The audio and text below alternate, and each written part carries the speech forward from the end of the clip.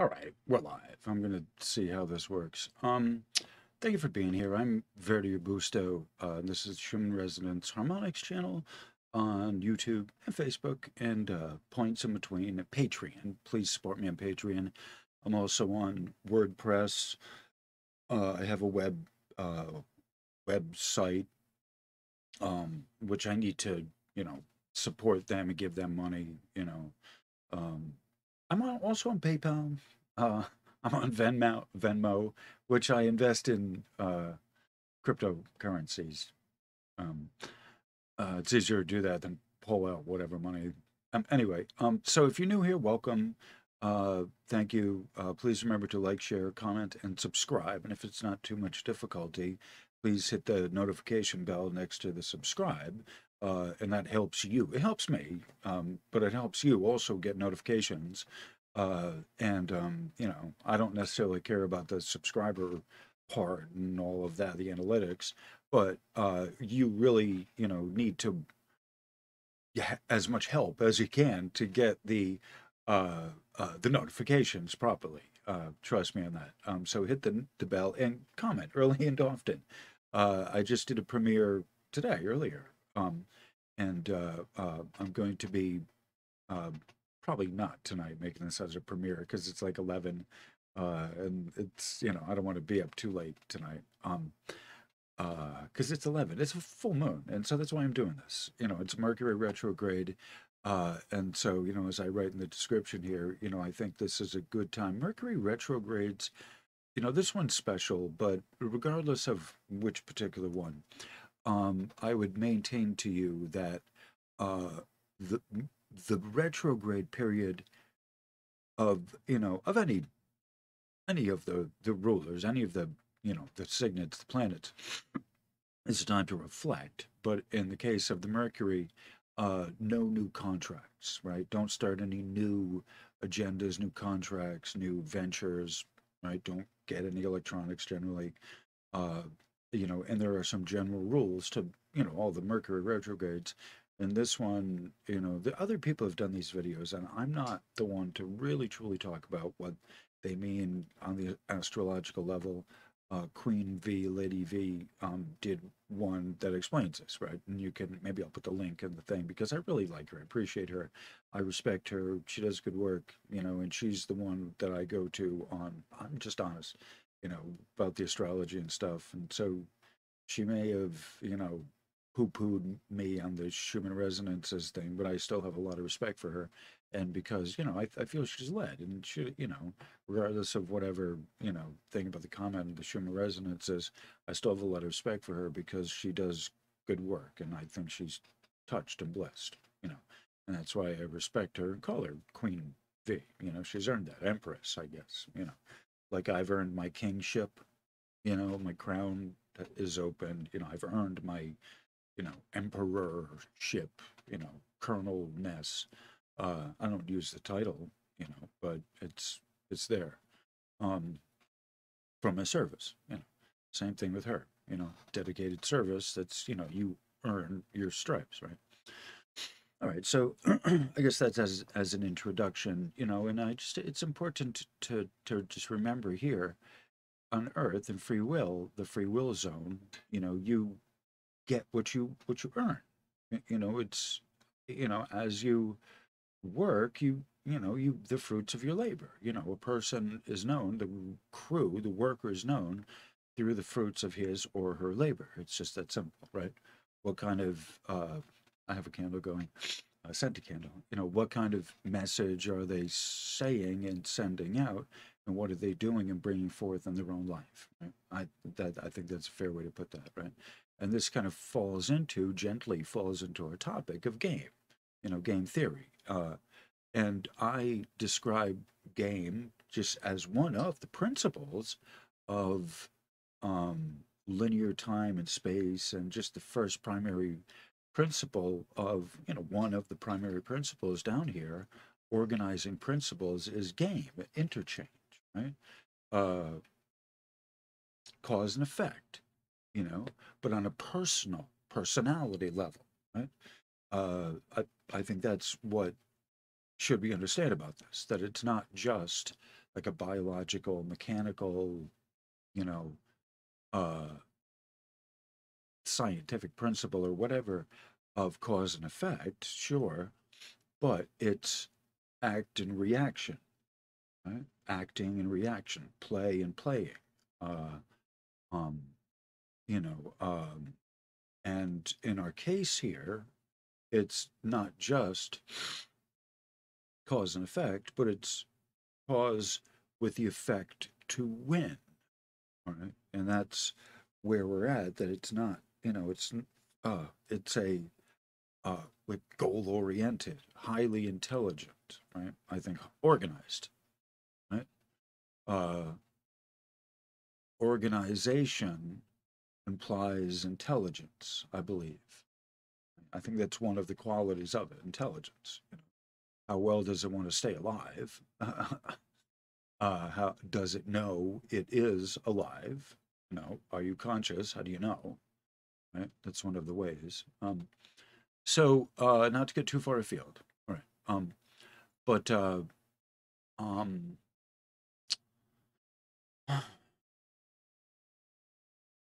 I'm asking my guides right now to be present with us, for the message to be opened that we, they would have for me, for us, for you here in this time that um, is relevant for the message and the mission at hand. Right? Um, so I lost track. I'm 6 minutes into it. I've done my proper introduction. The basically the material of the book. And I'll just give a quick introduction to how I became introduced to this. Was my friend CJ, when I think we were eight, like 20, 21 maybe, around that time, 18, 19, 20, something around there. And we he gave this to me. His sister gave it to him. It's very you'll see in a little bit. It takes a bit to kind of mentally process it, right? And so before I get into the actual material, I wanted to do an introduction. He's got a website, Carse, the author, has a website, and introduces it. And I thought, oh, this is a great way to introduce it, because the book itself just goes right into the text. And it's like, oh my, there's not even like a forward. So it's like, okay. So I thought I'd give a quick forward of a sort from the author, because he does a good job speaking for himself. Okay, and it was informative to me. Like, oh, okay. So this is one of the memories of my friend and brother CJ, who passed away like 2 years ago, I think now, or it will be this year in September. It was a year last year.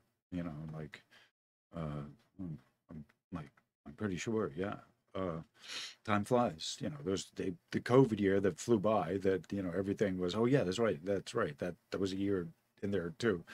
The year that was hidden, oddly hidden. Um, uh, and so he uh, we talked a little bit about this. This was one of those instrumental books, and so as you start reading this and seeing this, uh, you'll see why it's was eye opening, and I'm pretty sure it'll be eye opening to you as well. And I do research, right? And so this is a different type of research, as you'll see, that I thought was absolutely fascinating. Okay, and I I'm almost at 10 minutes. Let me just pause this. Actually, this is a good point. Why don't you, if you need to, take a drink, smoke break, pause this here, then let's see in a little bit. Okay, so I'll just send a shout out and some love to Jacqueline and Pamela, who are doing, well, at least Pamela's doing a full moon ritual and whatever. Uh, um, I think that's fair enough to make public. And I just much love to them. They support me, comments and all that. As does Bradley. Uh, And so, there's others that I kind of work with, and we talk information, and I'm very helpful in a technical kind of respect. And so I'm grateful for people that, that I'm able to, kind of do my job, higher order stuff, that there are people who are advanced. Let's put it that way. And I'm grateful for that, because it really makes me feel like I'm doing something. It's one thing to help a beginner, and it's like they're very grateful. It's nice, and I like that. That's wonderful. But it's like, I'd like to work with the adults at some point. Like, you can't help someone. Working with kids all the time is fine. It's nice. It's great. It's groovy. I love it. Yeah, yeah. Thanks. I appreciate it. I love it. I'm grateful. It's wonderful. Yeah, they're great. They're awesome. Yay. It's like a kindergarten kid teacher. I work with the beginners all day. It's like, I would like to talk with some adults, the advanced ones. I may not be able to help exactly everything, exactly what they were looking for, but there are other things that I've said and done that were helpful in their own way, that were in a different way, that opened things up into, just go, oh, wow, I'm the tech person. I know, higher order kind of stuff, the astral etheric technician. I've described myself as an etheric technician, and if you've seen my stuff, you understand. All right, so I think CJ, uh, this is my introduction to this. So I've read through a number of chapters. Uh, I'm not going through too far because I don't, it's hard to determine what's relevant, but I know that the further on we go, it's going to seem a lot more abstract. And so I think it'll become obvious where it's not quite relevant. Okay. But this is probably going to be a relatively long, this is going to be a couple hours anyway, because I want to introduce this, and I don't know how many it's sold, but it's, uh, oh my God, let me just say, people have commented. I get a lot of comments. Holy crap, you read a lot, you're well read. You where do you come up with this stuff? How do you, I research. I read. I'm a reader. I joke with people. Here, this may be my joke, that I of the video, that I'm a really good book starter. I'm just not really a great book ender. Like, I can tell you a lot of great book starting remarks, starting, uh, you know, beginning phrases of a lot of books. Maybe more than the average person, these days, certainly. As all my old, you know, everyone kind of goes to the wayside. I'm the last one left standing of my class. And yeah, so maybe of my class, but they're all gone, you know. Uh, so, I should go down a list of the great books that I know the starting of, you know. Um, but anyway, so book endings, I don't know. I couldn't tell you. I don't think I could tell you one good book ending, quite honestly, as I think about it, like I'm pretty sure I know, just, for the record, a little bit, that's just a little bit about me being, who I am. I have some college. I've gone to college. I have an associate's degree plus, and the technical training, a lot of technical training. So I have my master's equivalent with, practical, hands-on, stuff. And in fact, on the Schumann resonance, it's especially specialty on the Schumann resonances. So theoretically, I'm at a doctorate's level of all the, the work I put in, and all the stuff I've written, my thesis, shit ton, a metric shit ton of writing I've done. Um, so I learned that a gross ton relative to scrap, working with my boss, my nighttime boss, from the bar, a gross ton is, at the scrap, if you go into the scrapyard as GT, well, gross ton is 2,248 pounds. So they cheat you out of like 248 pounds, right? A ton is, it should be a net ton, I guess they call that, is um,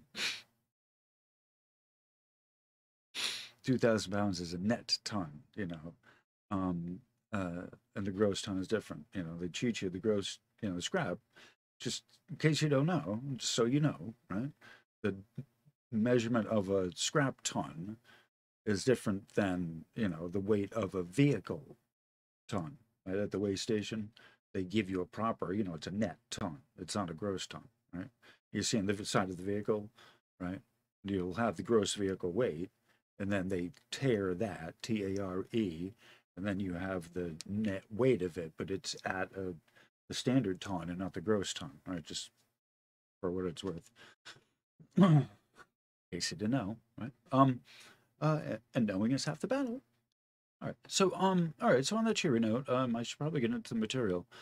Um, Maybe I'll play some music. I don't know. I have something queued up. Aronmix queued up. Uh,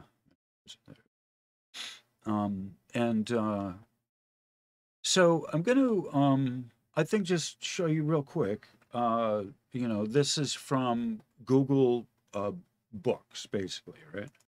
So there is Mr. Carse's website, okay, but then there's the Google Books, okay. So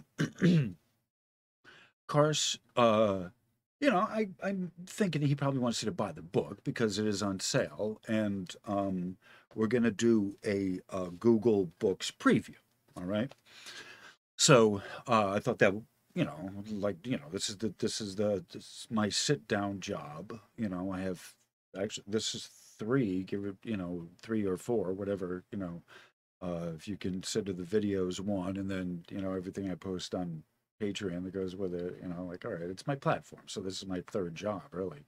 I'm the landscaping job, which is puts the roof over my head, and then I have the night uh, job of the boss at the bar, doing, helping him with the building and stuff.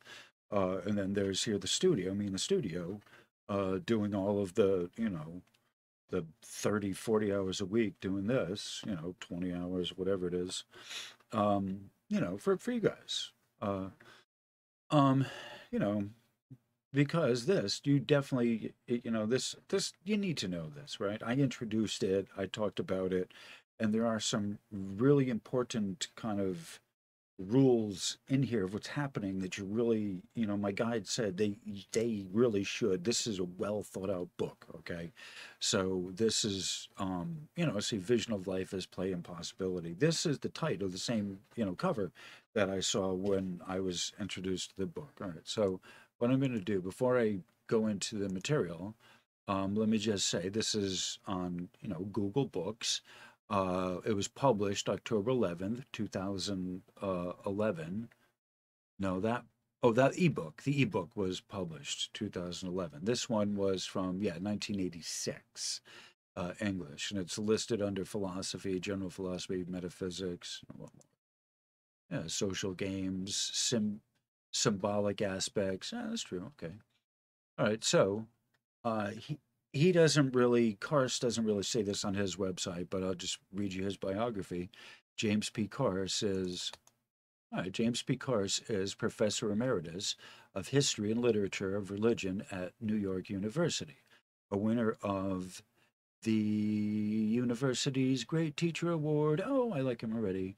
He is author of The Religious Case Against Belief, 2008, and Breakfast at the Victory, The Mysticism of Ordinary Experience, 1994. Oh, that sounds profound. Carse lives in New York City and Massachusetts. Oh, that's fascinating. Okay. So these are his other books and stuff, and they got reviews. One, this guy gives him 1 star, and this guy gives him 5 stars. Jason Comey. Well, this book didn't affect my perception of reality, but I hoped it might. But Carse executed nicely on what I think is a brilliant concept. All right, he gave the guy 5 stars. All right, so I give him 5. I did not. I probably should. Uh, I don't see where. I don't think I can review that without signing in. All right. So, although I looks like I'm signed in. All right. Well, all right. But anyway, I'm not going to review that right now. Um, so it talks about this. There are at least two types of games, states James P. Carse as he begins his extraordinary book, right? Good beginnings, right?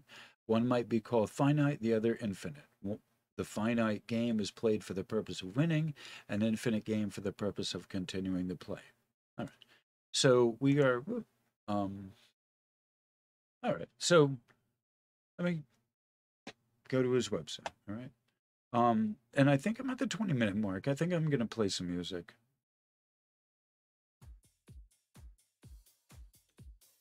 And I'll just leave this up for you to gawk at.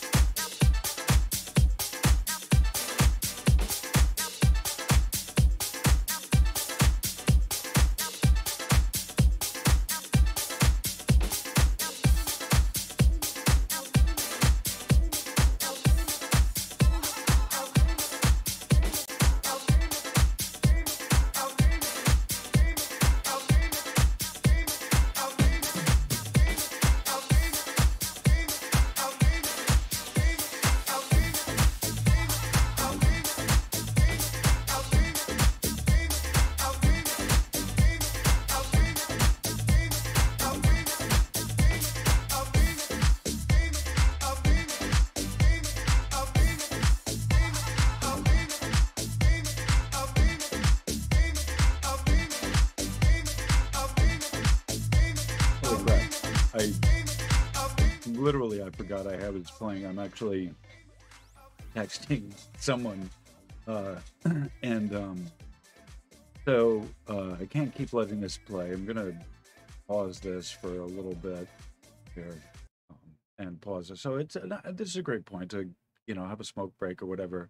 I get to pause this and actually take care of my texts with this person who's doing a ritual right now. So I'm just going to pause this, have a smoke. I'm going to have a smoke, and then I'm going to come back and try and, scale Mount Finite and Infinite Games, Mount Carse, if I can.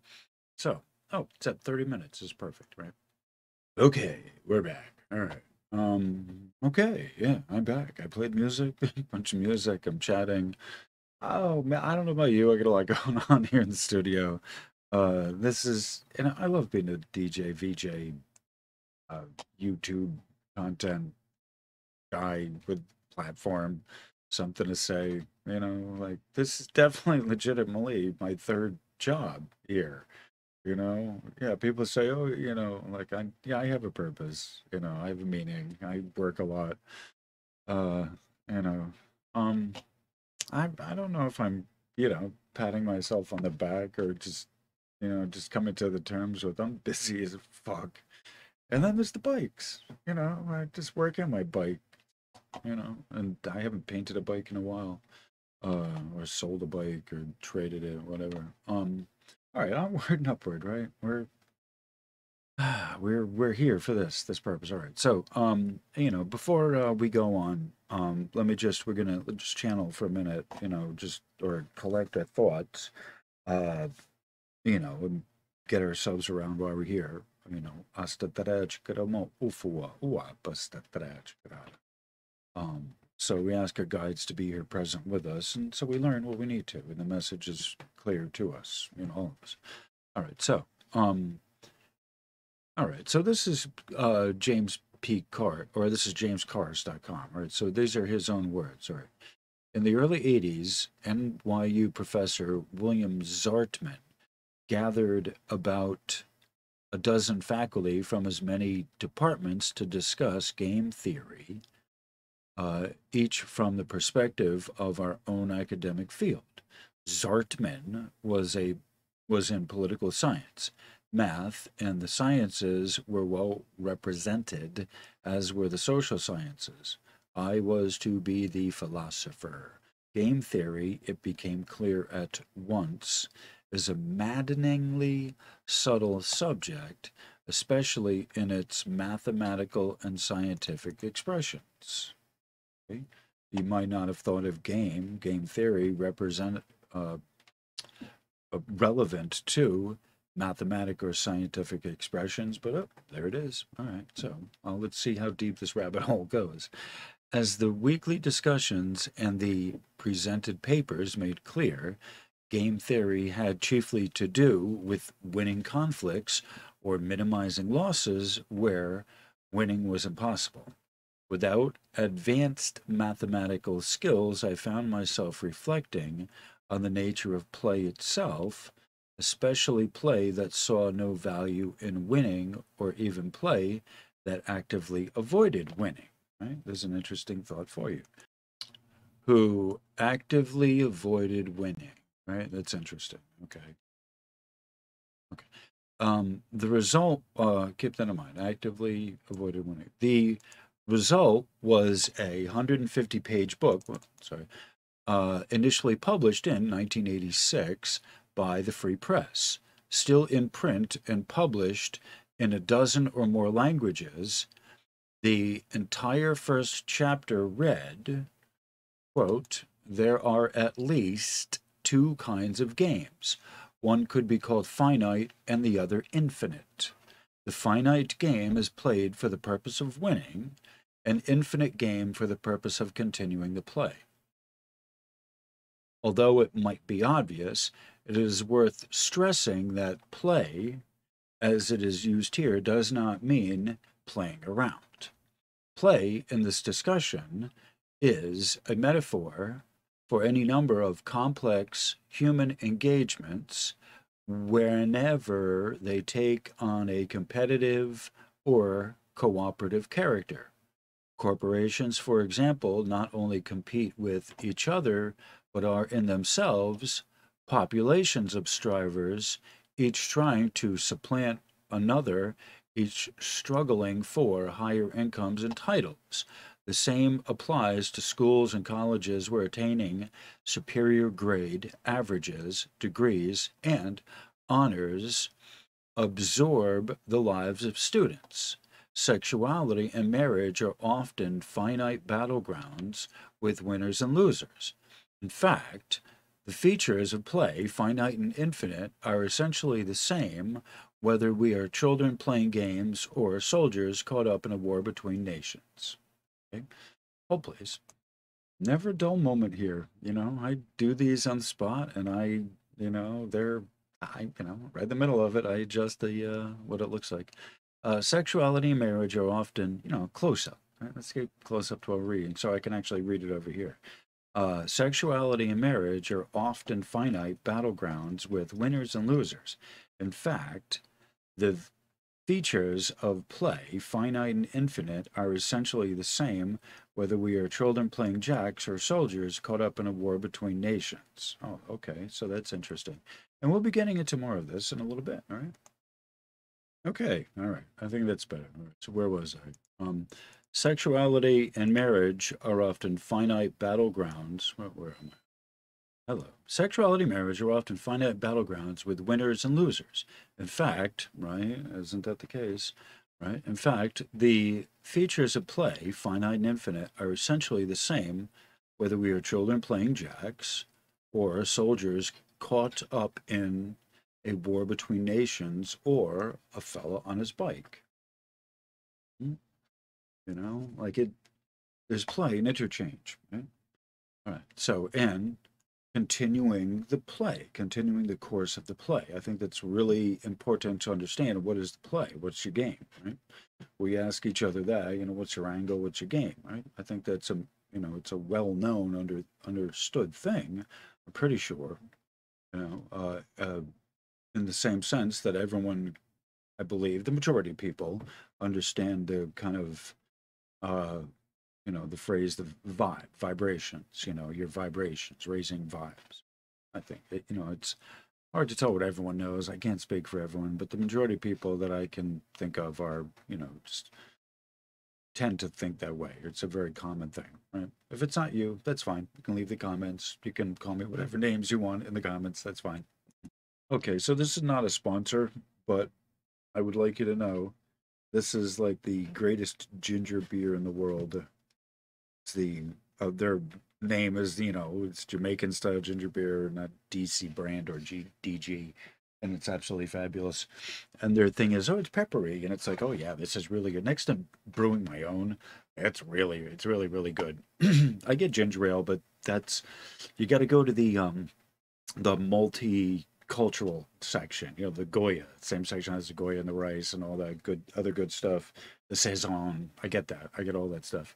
I get from all the other, Hussein sauce, Chinese, the soy sauce, the fish sauce, all that. My mom cooked with all that, so she, I'm familiar with, a lot of that, and it's good stuff. Anyway, not to get off topic. So it's interesting to note, and as I put my own, experience into this, guy on a bike, the game theory plays in there. All right. So, as this rather simple idea developed, there were unexpected features of play, especially competitive or finite play, that came into sudden view. If the purpose of a finite game is to conclude play as a winner, then play itself acquires distinctly negative quality. Since your opponents seek only to make you a loser, the play actually stands in the way of their desired result. Winning ends the game at once. Finite players find themselves in a strange situation. They're playing against play itself. Okay, some interesting things to think about. All right. Okay. That is properly brilliant. All right. So onward and upward. Like a close up. It's an action movie, right? This is me in the classroom. How I would be in the classroom. This contradiction has a number of consequences. For one, a combatant will appraise the strengths and weakness of the opponent so as to have a faultless strategy. If this is done perfectly, there is basically no game at all, merely the appearance of one. The combatant has become what I call in the text a master player. A true master player completes a game only for the theater of it. The outcome was determined in advance. Master players are rare, of course, but it is somewhere, right, somewhere in the fantasy of every serious competitor to be one. We saw in the previous century, I'm not even going to follow this. We saw in the previous century how a self identified master race collectively believed they had won the contest for superiority over all other races even before the contest began. They were winners at birth. History stopped with them. It also stopped them. A second insight yielded by the simple distinction, is that finite play itself has any number of desirable values. A group of friends meets every Thursday at a club to play poker. They have been doing it for years, and almost never does one of them miss the occasion. The rules are precise and never broken. The competition is fierce. Each one of them obsesses over being the master player among the four of them. Suddenly the playing is over, and they leave for home delighted to have had such a lively evening with friends. To use the language of the book, they were playing a finite game, poker, within the infinite game, lifelong relationship, or lifelong friendship. A finite game begins to have ugly consequences when it is played within another finite game. Let's say some of our poker players have truly decided they cannot continue living unless they emerge victors every time. That is master players. That's their game. Poker is only part of it. How often it happens is open hostility emerges, friendships turn to hatred, alcohol is involved, then fists, occasionally guns. Okay? The question gets very complicated. Did President sorry, I can't even say this. Did President Putin bomb Syrian civilians out of a long friendship with Assad, or was it a move to be the master player over his corner of the world? What was the longer game in the American invasion of Iraq and Afghanistan? What, for instance, is meant by the term American exceptionalism? Are Americans born with history on their side? Our simple distinction now makes us look directly at the nature of an infinite game.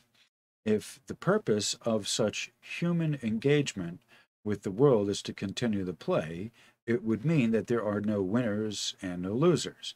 The essential strategy would be to keep everyone in play. Finite players play within strict rules, else they cannot say who has won or who has lost. Infinite players play with rules because they must be constantly adjusting in response to changing circumstances. Master players do what they can to prevent surprise. Infinite players expect to be surprised. History did not end with their birth, neither will it end with their dying. The future is open and unpredictable. This is why the play of an infinite player is not a play, but true play.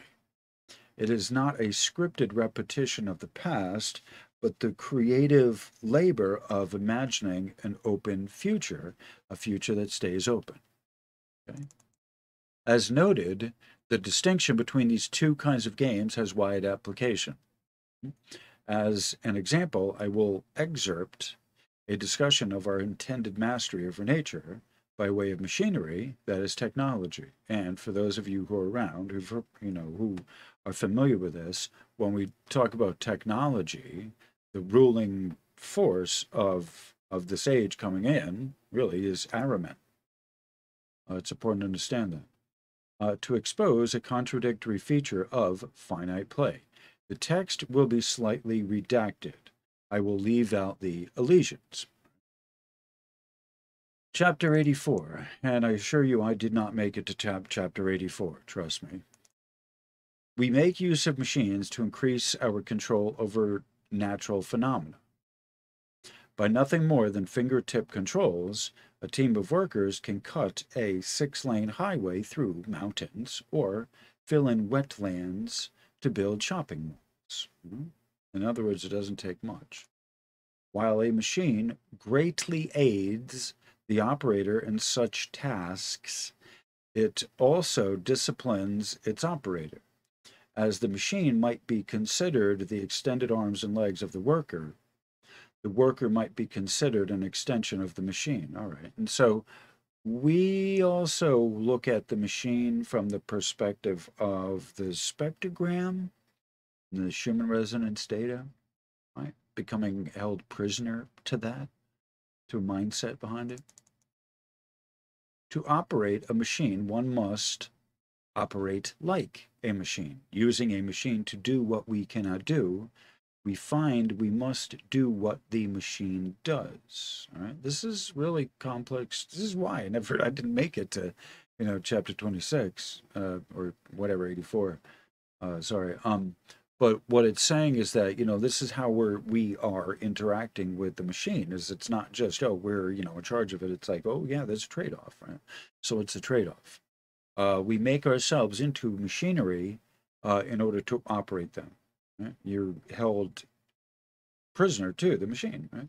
Machinery does not steal our spontaneity from us. We set it aside ourselves to deny our originality. Because we make use of machinery in the belief we can increase the range of our freedom, but in fact only decrease it, we use machinery against ourselves. Right? Chapter 85, sorry. There we go. Machinery itself is contradictory in another way. Just as we use machinery against ourselves, we use machinery against itself. A machine is not a way of doing something. It stands in the way of doing something. The goal of technology is to eliminate itself, to become silent, invisible, forgotten. We do not purchase an automobile, for example, merely to own some machinery. Indeed, it is not machinery we're buying at all, but what we can have by way of it, right? The freedom that a machine, my van, offers, for example. Right? A means of rapidly carrying us from one location to another, an object of envy for others, in many cases, right? Protection from the weather. Similarly, a radio must cease to exist as equipment and become sound. A perfect radio will draw no attention to itself, will make it seem we are in the very presence of the source of its sounds, right? So the good studio will never let you know it's there, right? It wants to be as transparent as it can to the original source. Neither do we watch a movie screen nor look at television. We look at what is on the television, right? Or in the movie, and become annoyed when the equipment intrudes, when the film is unfocused or the speakers hiss. Well, that is those of you who are not technicians. Those of us who are fascinated by that, because ultimately we're looking to, solve the problem that's wrong. When machinery functions perfectly, it ceases to be there, but so do we.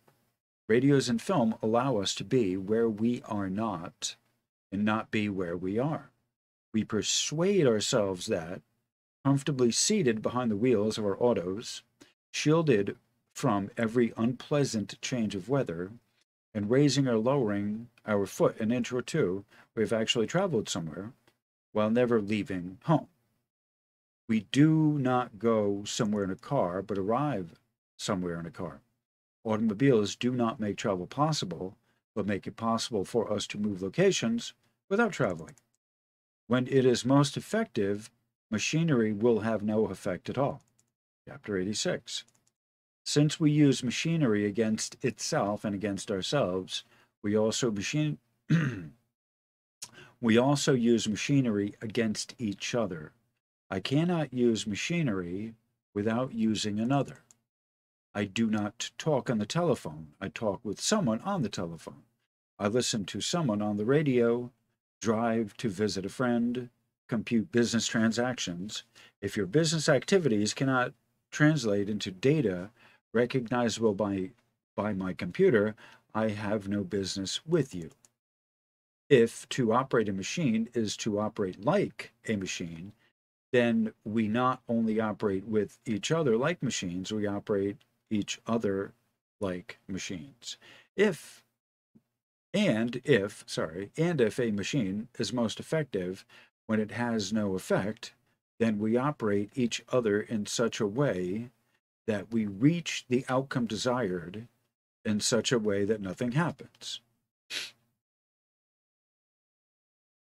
Oh, there's, I need to get to the beginning of this, this is all this is the advanced stuff that I wouldn't have gotten to, but it's important where it's talking about, because honestly, I hadn't read this far and to have seen the part about the machines. Okay, so this is interesting to me, and I think it's relevant because we're talking about, I've given the example of talking about the Schumann resonances, and this is, the flip side of where, Steiner talks about Aronmix and how, that works. Like, this is the other side of it.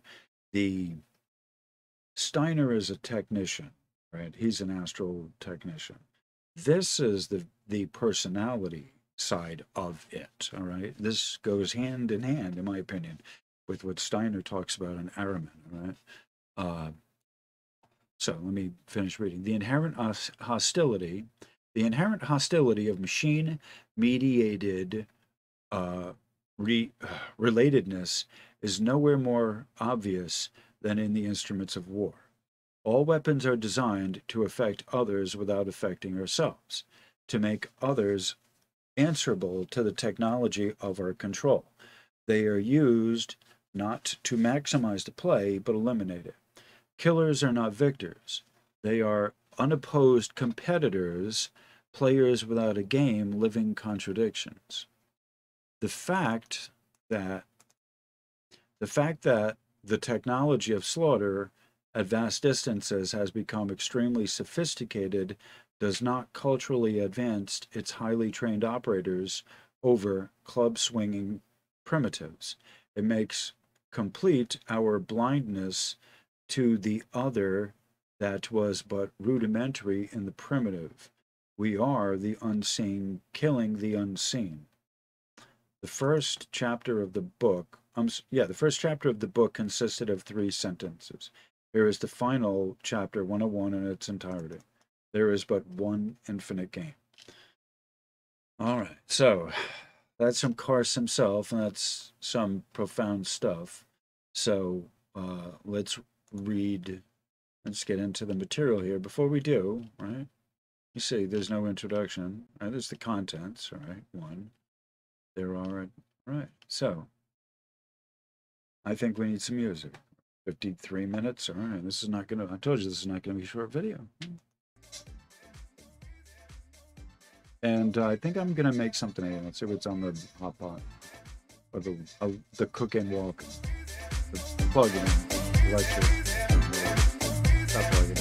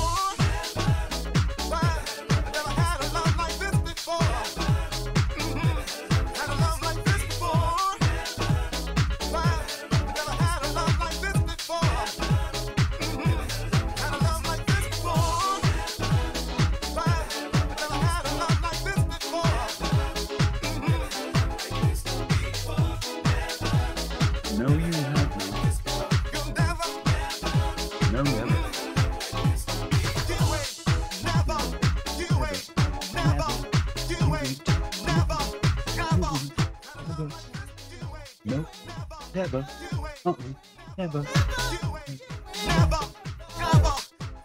Like this before.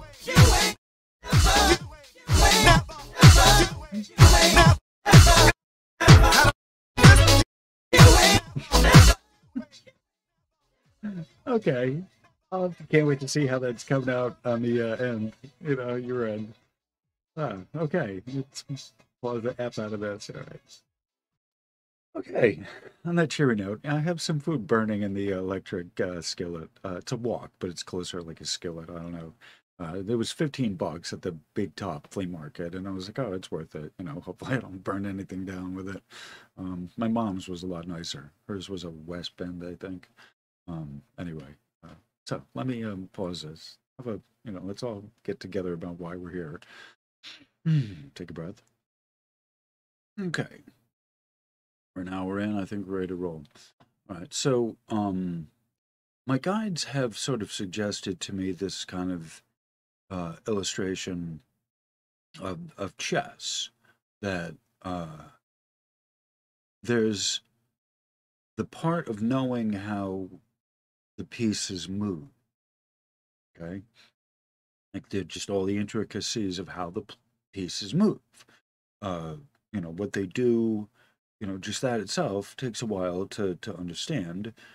And then there's developing a strategy, or using that information, or knowing how to get the pieces to, you know, do what you want them to.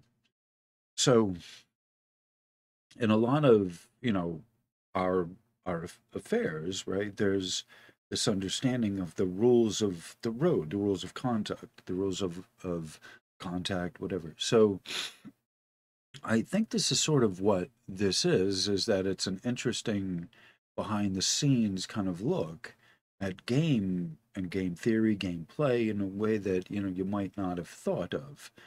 But it, I think, gives you an understanding of like what's happening now, the end game. You know, you see this all over the place, and that's sort of, you know, like, all right, you know, I say the end of the cycle, they say the end of the game, you know, end game, like, all right, so you know, it's the clearing of all the accounts. You know, I've talked about this before, and this is the introduction to, you know, what I mean when I say the clearing of the accounts. And a lot of people, the feedback I've been getting to this point is that a lot of people agree with this, right? You know, they know what it means, they agree with this. So I'm going to read through this to a certain point that it's relevant, and I think I'm going to limit this at 2 hours, right? Maybe up to and including the, you know, the next Aronmix or whatever. All right, so let's read this, right? There are, and I can't highlight this or whatever, there are at least 2 kinds of games, right? One could be called the finite, the other infinite. The finite game is played for the purpose of winning, an infinite game for the purpose of continuing the play. 2. If a finite game is to be won by someone, it must come to a definitive end. It will come to a definitive end. Hold on. There we go. It will come to a definitive end when someone has won. We know that someone has won the game when all the players have agreed who among them is the winner. No other condition than the agreement of the players is absolutely required in determining who has won the game. And this is of the finite game, okay? And this is what I'm talking about, of the, you know, the players on the field now needing to, you know, declare that they've lost. If they have indeed lost, and if they haven't lost, they're going to continue fighting. If they don't feel that they've lost, if they don't believe, if they can't see that they've lost, they will continue the play, right? Especially if it's competitive play where they're looking to get the goal, their, you know, their reward at the end of the play.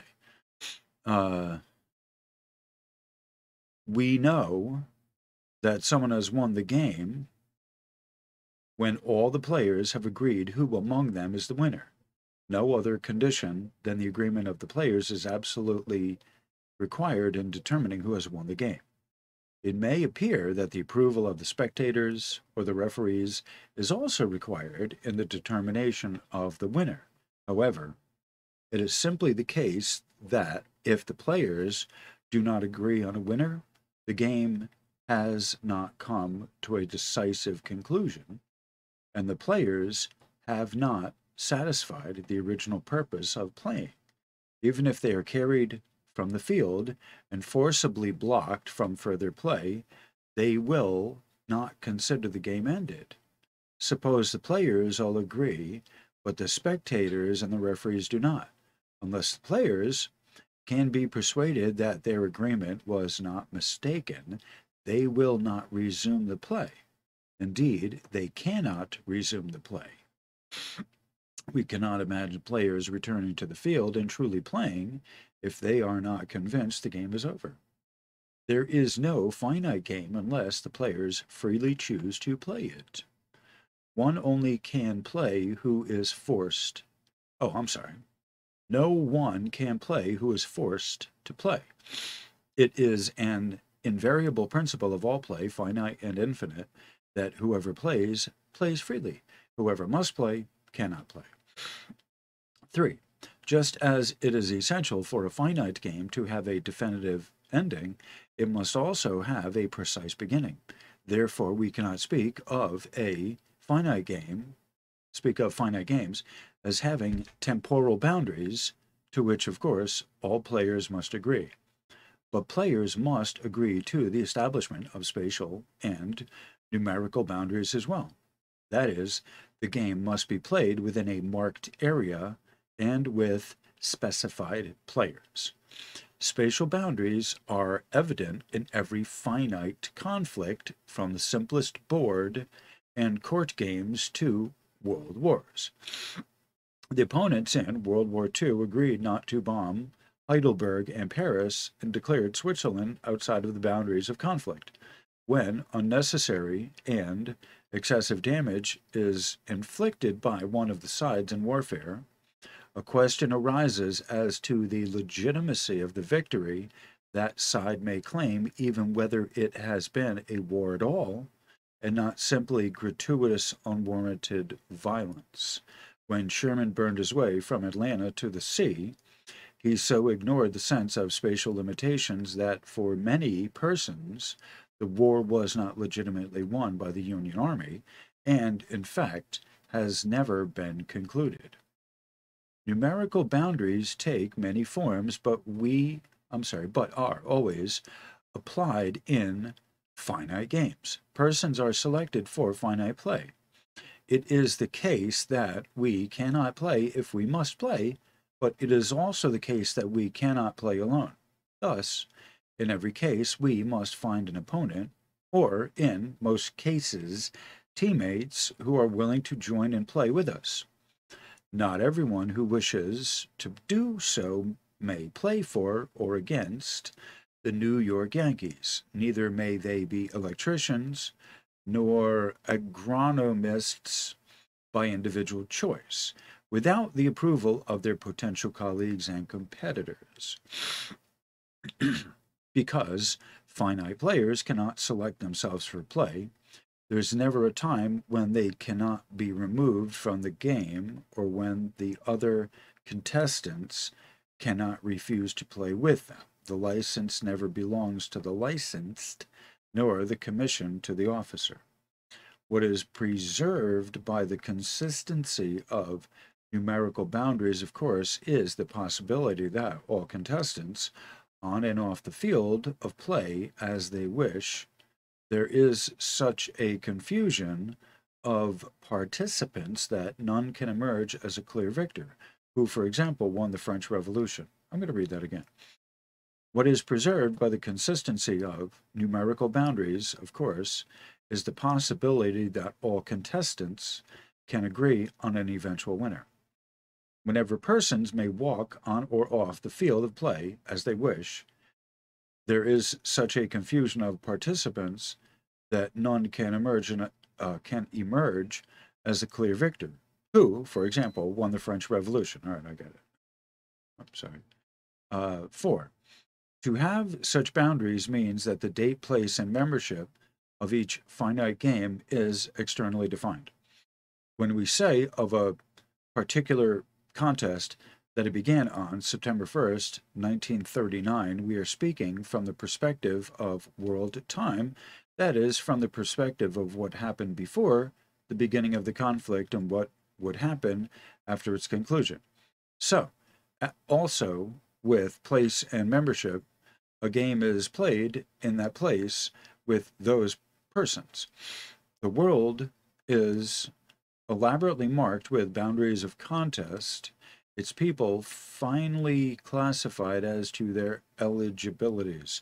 Oh, and that is so true in these historical towns like Providence, Rhode Island and Connecticut and all over, where they had the Civil War and the Revolutionary War and this war, and you have all kinds of monuments to the, war, all this stuff.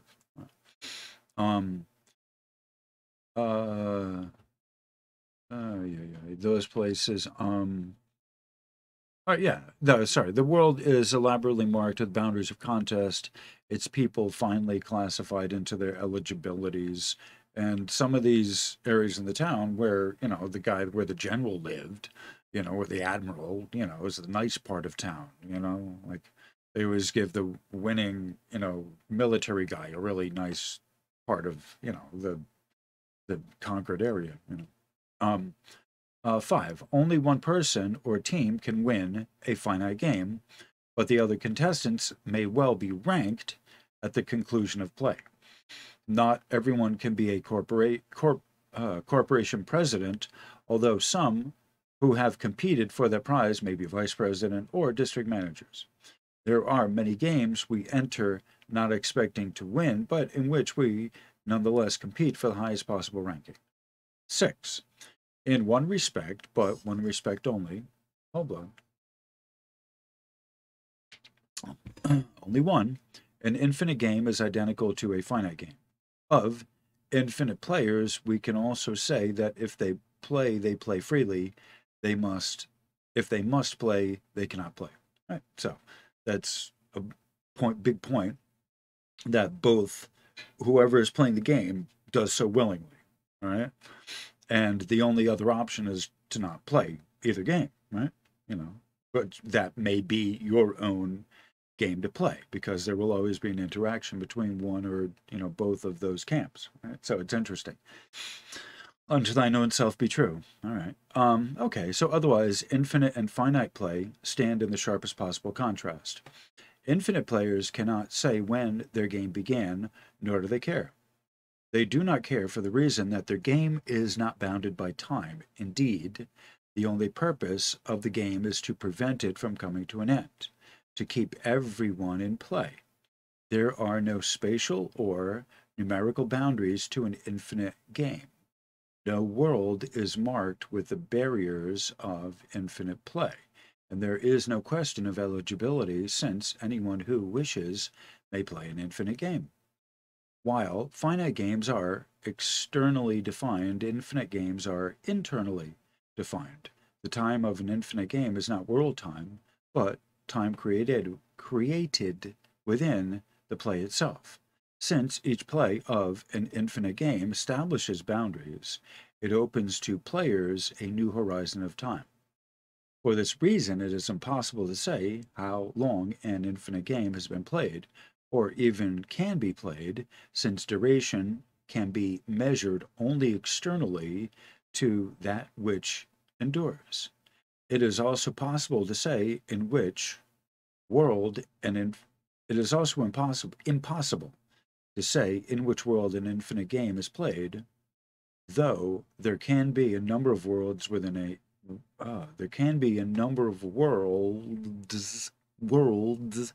within an infinite game. Finite games are 7. 7. Finite games can be played within an infinite game, but an infinite game cannot be played within a finite game. Infinite players regard their wins and losses in whatever finite games they play as but moments in continuing play. 8. I like how they have that one those two sentences for part 7, right? 8. If finite games must be externally bounded by time, space, and number, they also must have internal limitations on which the players can do to and with each other. Right? Let me read that again. If finite games must be externally bounded by time, space, and number, they must also have internal limitations on what the players can do to and with each other. All right? So the limits of how you interact with each player. You're not allowed to hit the other player below the belt or in the face, or whatever. Certain types of activities are out of bounds in that type of play. Certain the rules are set. Right? To agree on internal limitations is to establish rules of play. Okay. The rules will be different for each finite game. It is, in fact, by knowing what the rules are that we know what the game is. So like in the courts, for example, great example, or if you're looking to break into corporate America, what the rules are, your resume, the proper way, blah, blah, blah, blah, blah, that way. What the rules establish is a range of limitations on the players. Each player must, for example, start behind the white line, or have all debts paid by the end of the month, charge patients no more than they can reasonably afford, or drive in the right lane. To the narrowest sense, rules are not laws. They do not mandate specific behavior, but only restrain the freedom of the players, allowing considerable room for choice within these restraints. So they establish the rules and say, within that, have fun. If these restraints are not observed, the outcomes of the game is directly threatened. The rules of a finite game are the contractual terms by which the players can agree who has won. 9. The rules must be published prior to play, and the players must agree to them before play begins. A point of great consequence to all finite play follows from this. The agreement of the players to the applicable rules, constitutes the ultimate validation of those rules. Let me say that again. The agreement of the players to the applicable rules constitutes the ultimate validation of those rules. All right, so it's by your consent. Right? Rules are not valid because the Senate passed them, or because heroes once played by them, or because God pronounced them through Moses or Muhammad. They are valid only if and when players freely play by them. There are no rules that require us to obey rules. If there were, there would have to be rules for those rules and so on. Right? And it wouldn't matter anyway, because you wouldn't follow them anyway. 10. If the rules of a finite game are unique to that game, it is evident that the rules may not change in the course of play, else a different game is being played.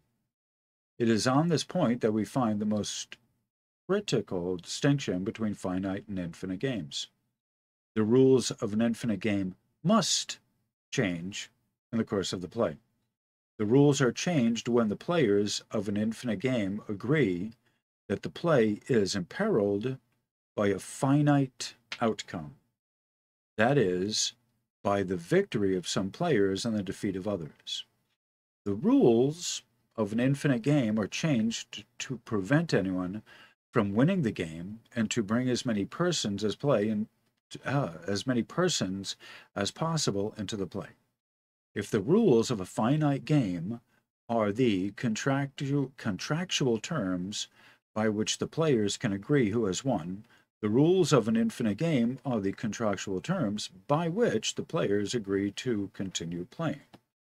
For this reason, the rules of an infinite game have a different status from those of a finite game. They are like the grammar of a living language, where those of a finite game are like the rules of a debate. In the former case, we observe rules as a way of continuing discourse with each other. In the latter, we observe rules as a way of bringing the speech of another person to an end. Interesting point. The rules of grammar of a living language are always evolving to guarantee the meaningfulness of discourse, while the rules of debate must remain consistent. 11. Although the rules of an infinite game may change by agreement at any point in the course of play, it does not follow that any rule will do. It is not in the sense that the game is infinite. The rules are always designed to deal with specific threats to the continuation of play. Infinite players use the rules to regulate the way they will take the boundaries or limits being forced against their play into the game itself. The rule-making capacity of infinite players is often challenged by the impingement of powerful boundaries against their play, such as physical exhaustion, or the loss of material resources, or the hostility of non-players, or death.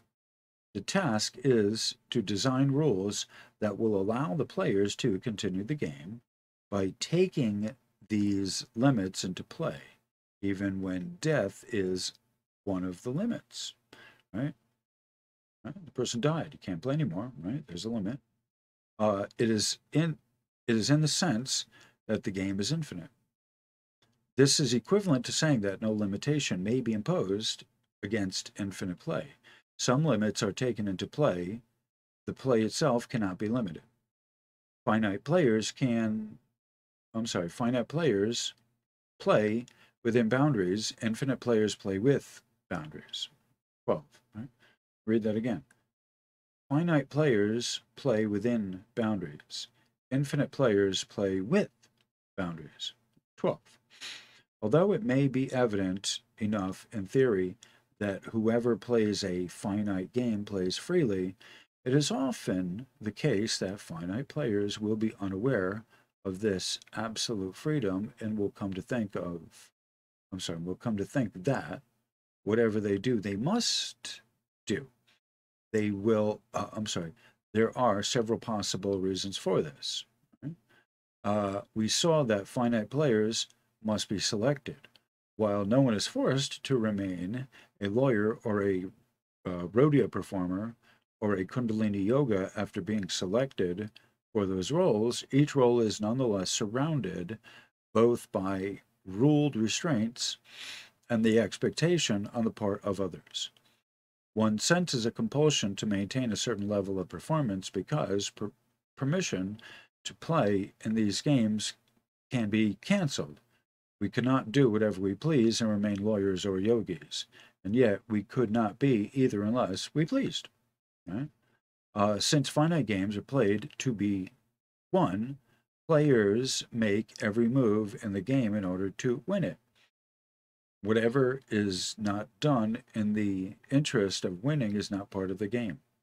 The constant attentiveness of finite players to the progress of the competition has led them, or can lead them, to believe that every move they make, they must make. It may appear that the prizes for winning are indispensable, that without them life is meaningless, perhaps even impossible. There are, to be sure, games in which the stakes seem to be life and death. In slavery, for example, or political oppression, the refusal to play the demanded role may be paid for with terrible suffering or death. Even in this event, even in this last extreme case, we must still concede that whoever takes up the commanded role does so by choice. Certainly the price for refusing it is high, but that there is a price at all points to the fact that oppressors themselves acknowledge that even the weakest of their subjects must agree to be oppressed. If the subjects were unresisting puppets or automatons, no threat would be necessary and no price would be paid. Thus, the satire of the putative ideal of oppressors and and Huxley's gammas, Orwell's proles, and Rossum's universal robots, or Kopek. All right, not familiar with those. Unlike infinite play, finite play is limited from without, like infinite play. Those limitations must be chosen by the player, since no one is under any necessity to play a finite game. Fields of play simply do not impose themselves on us. Therefore, all the limitations of finite play are self-limitations. Okay? 13. To account for the large gap between the actual freedom of finite players to step off the field of play at any time and the experienced necessity to stay at the struggle, we can say that as finite players, we somehow veil this freedom from ourselves. Some self-veiling is present in all finite games. Players must intentionally forget the inherently voluntary nature of their play, else all competitive effort will desert them. From the outset of finite play, each part or position must be taken up with a certain seriousness. Players must see themselves as teacher, as light heavyweight, as mother, etc. In the proper exercise of each roles, we positively believe we are the persons these roles portray. Even more, we make these rules believable to others through rhetoric and dialogue. It is in the nature of acting.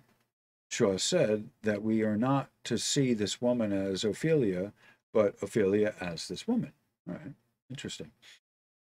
If the actress is so skilled that we do see Ophelia as this woman, it follows that we do not see performed emotions and hear recited words, but a person's true feelings and speech. To some extent, the actress does not see herself performing, but feels her performed emotion and actually says her memorized lines, and yet the very fact that they are performed means that the words and feelings belong to the role and not to the actress. In fact, it is one of the requirements of her craft that she keep her own person distinct from the role. What she feels as the person she is has nothing to do with Ophelia and must not enter her into playing of the part. Of course, not for a second will this woman in her acting be unaware that she is acting. She never forgets that she has veiled herself sufficiently to play this role, that she has chosen to forget for the moment that she is this woman and not Ophelia. But then, neither do we as the audience forget that we are audience, even though we see this woman as Ophelia and we are never in doubt that she is not. We are in complicity with her veil. We allow her performed emotions to affect us, perhaps painfully, perhaps powerfully. But we never forget that we allow them to do so. So it is with all rules. Only freely can one step into the role of mother. Persons who assume.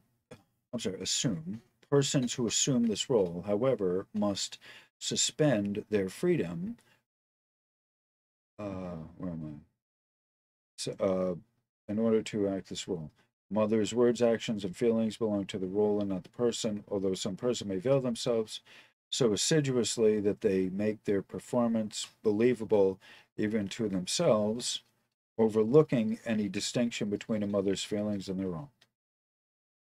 The issue here is not whether self-veiling can be avoided or even should be avoided. Indeed, no finite play is possible without it. The issue is whether we are ever willing to drop the veil and openly acknowledge, if only to ourselves, that we have freely chosen to face the world through a mask. Consider the actress whose skill at making Ophelia appear this woman demonstrates the clarity with which she can distinguish the role for herself. It is not possible that when she leaves the stage, she does not give up acting, but simply leaves off one role for another.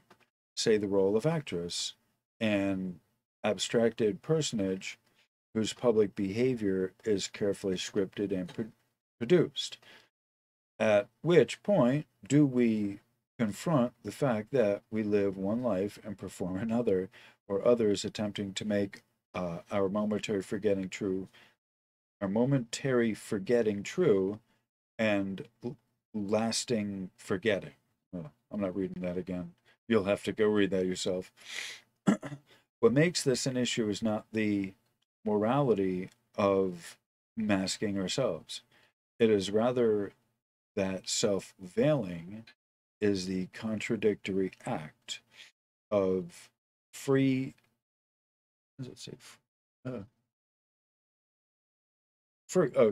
suspension of our freedom. All right, suspend your freedom. I cannot forget that I have forgotten. I may have used the veil so successfully. Oops, sorry, wrong way. I may have used the veil so successfully that I have made my performance believable to myself. I may have convinced myself I am Ophelia, but credibility will never suffice to undo the contradictoriness of self-veiling. To believe is to know you believe, and to know you believe is not to believe. Sartre. Okay. If no amount of veiling can conceal, the veiling itself, the issue is how far we will go in our seriousness of self-veiling, or seriousness at self-veiling, and how far will we go to have others act in complicity with us. All right, so this is 14. All right, so I'm at 1 hour, 33 minutes. All right, so let me pause this. All right, now's a good time to take a break, cigarette break, have a coffee, whatever, because I'm going to myself. Hold on. All right, so that was a lot of talking. My voice needs a rest. I'm going to play some music, some mix. I have some food that I've been burning in the background. So I'll let that play. I'll be back in a little bit.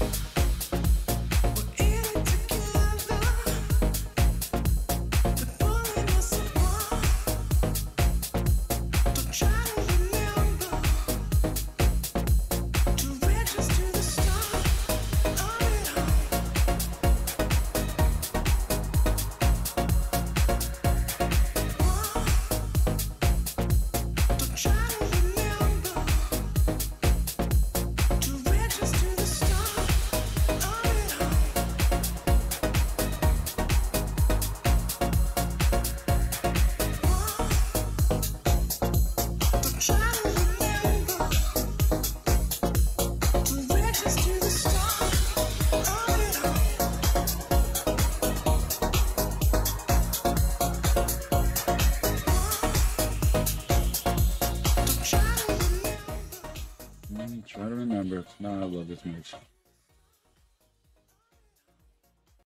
right, let's get back to the text. There's only 3 more parts to this. Like I said, I want to hit the 2-hour mark and then be done. All right, so part 14. This is a preview, right? Okay, so and this is enough, plenty enough. 14. Since finite players can be played, since finite, 14. Since finite games can be played within an infinite game, infinite players do not eschew the performed roles of finite play. On the contrary, they enter into finite games with all of the appropriate energy and self-veiling, but they do so without the seriousness of finite players. They embrace the abstractness of finite games as abstractness, and therefore take them up not seriously but playfully. Right? Okay, this is tough reading. All right. The term abstract, in parentheses, the term abstract is used here according to Hegel's familiar definition of it as the substitution of a part of the whole for the whole, the whole being concrete. All right. They freely use masks in their social engagements, but not without acknowledging to themselves and others that they are masked.